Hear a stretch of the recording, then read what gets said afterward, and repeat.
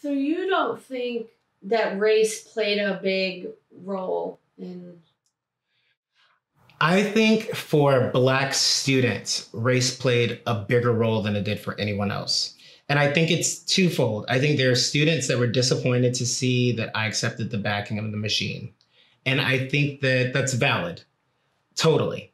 But what I tried to explain, and this is just my opinion, but what I tried to explain to them was somebody has to be the first to do it. You know, like SGA has a racist past, but that didn't stop, people, that didn't stop Elliot Spillers from running. And that didn't stop, Black people from wanting to come to the University of Alabama to get an education, even though they faced tons of racism and discrimination.